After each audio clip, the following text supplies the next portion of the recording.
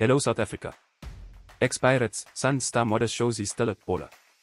Teko Modise, who enjoyed an illustrious career for Bafana as well as the likes of Pirates and Sundowns, is regarded as one of the greatest PSL players of the modern era today.